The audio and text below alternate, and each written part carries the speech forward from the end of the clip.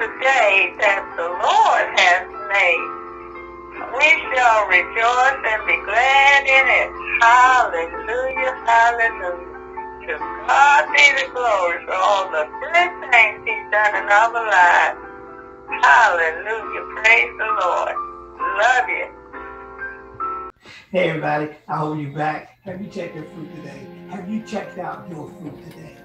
What fruit are you bearing today? Did you focus on that love? Have you been working on your love toward your fellow man?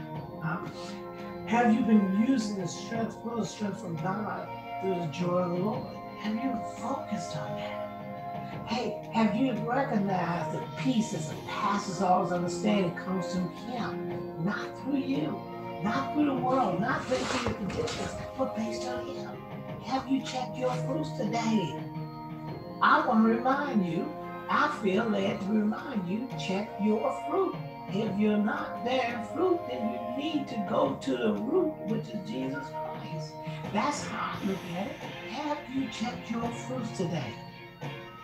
Have you checked?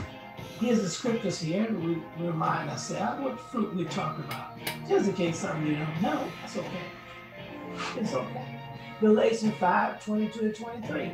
But the fruit of the Spirit is love, joy, peace, long-suffering, which means patience, gentleness, goodness, faith, which means faithfulness, meekness, temperance. Against such, temperance means self-control, against such there is no law. Have you checked your fruit today? I want to remind you, what fruits are you bearing? Are you bearing these characteristics of the Spirit? Are you allowing the Holy Spirit to be the one that guides you and nurtures you and bring you up? That's what it's about as far as checking your fruit. And most people need long-suffering, needs patience. We need patience with ourselves. We need patience with our fellow man. We need patience in life. And that's the challenge. I think that's why a lot of cases you may not see when people, you go to service and stuff, we don't focus on some of the things, but we should always remind ourselves, look, we're conforming to the image of God. If we're going to conform to the image of God, then we need to bear the fruit of the Spirit. Allowing the Holy Spirit to allow His characteristics to be manifest in life. We need to cultivate daily fruits of the Spirit, because that's how we can make it through life. If we sit there and have patience, and maybe you don't like being around people that's impatient.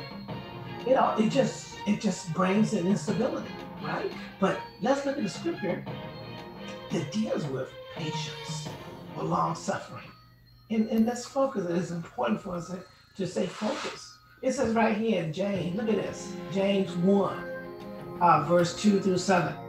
My brothers, count it all joy when you fall into diverse temptations, which we do.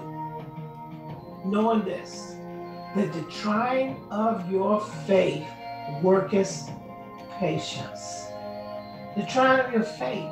See, we ain't talking about religion. We're talking about your faith, your faithfulness in God and submitting to Him. But let patience have a perfect work, that you may be what? Perfect and entire, wanting nothing. If any of you lack wisdom, let him ask of God, that giveth to all men liberally, and upbraideth not, and it shall be given him. But let him ask in faith, nothing wavering. For he that wavers is like a wave of the sea, driven by the wind and tossed. But let not that man think that he shall receive anything from the Lord. So the point is, count it all joy when you do the different things in life. It does challenge you. It does challenge your patience. It challenges your peace. It challenges your joy. It challenges your love. Those things coming. You know what they're coming for? They're trying to take your peace. They're trying to take your love. They're trying to take you or keep you from checking the fruits. Have you checked your fruits today? Have you checked on the fact that you don't have patience toward your fellow man? Then that's what you want to cultivate. That's what you want to work on. See, I think these type of things reminding you, have you checked your fruit today, is reminding you what you want to try to work on in your life. Because none of them arrive, but we need to know what to target See, you're going to have people that go to church services and still act like some crazy, angry, bitter person. You still got people that sit there walking around with the Bible and still acting with some anger and bitterness. Some people come to church sucking on a lemon. Come out and go to work sucking on a lemon. Look like sucking on a lemon. Why? Because they're letting the world and the environments of the world, they're letting the conditions of this life be what controls them. Have you checked your fruits today to say, look, I don't want to be sucking on a lemon. I want to be sucking on life from God. Have you checked your fruit today? Are you patient toward one another? And that's what you want to strive for. If you want to be a Christian, strive and conform to the image of his Son. His Son is based on the characteristic. When the Holy Spirit came on the day of Pentecost, he brought those characteristics. He's the one that allows you to make those characteristics be manifest in your life. When people see you, do they see these characteristics coming from you? And tell me, do you even like being around people that don't even demonstrate these characteristics? Do you want to be around somebody that's impatient? Do you want to be around somebody that don't have no joy or peace? No.